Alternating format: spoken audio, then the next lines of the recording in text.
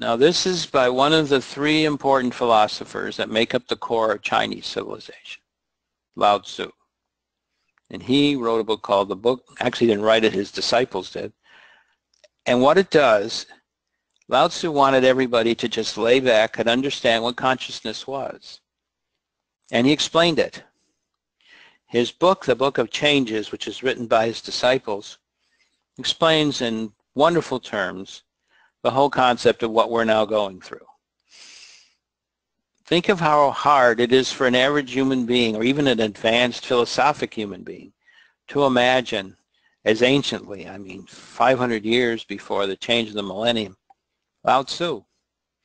And he said, the key to growth is the introduction of higher dimensions of consciousness into our awareness. And guess what's happening, folks? That's what's happening. 3D is beginning to melt. 5D is beginning to show itself. We are actually talking about the possibility, as I have done my entire time here, about the Federation, the Galactic Federation of Light, what it is about, what it's doing. To imagine it, and we're going to get into galactic humanness in a little bit, think of what all of that is about. It's about consciousness. It's about accepting this new core perception. I talked a bunch of webinars ago about changing our perceptions. That is part and parcel of the whole process of changing our chakra system, which we're going to talk about very shortly. So, let's get into that, and let's expand upon this. This, I think, is, when I was looking at quotes, this is a quote that kind of signifies in one kind of phraseology what we're talking about.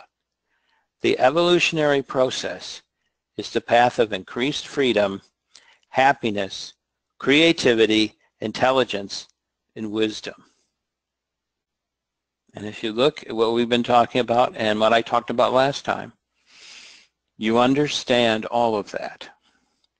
Now, when Saint Germain, with Thomas Jefferson, wrote the Declaration of Independence of this country, he talked about something that people didn't know anything about. It's called the pursuit of happiness.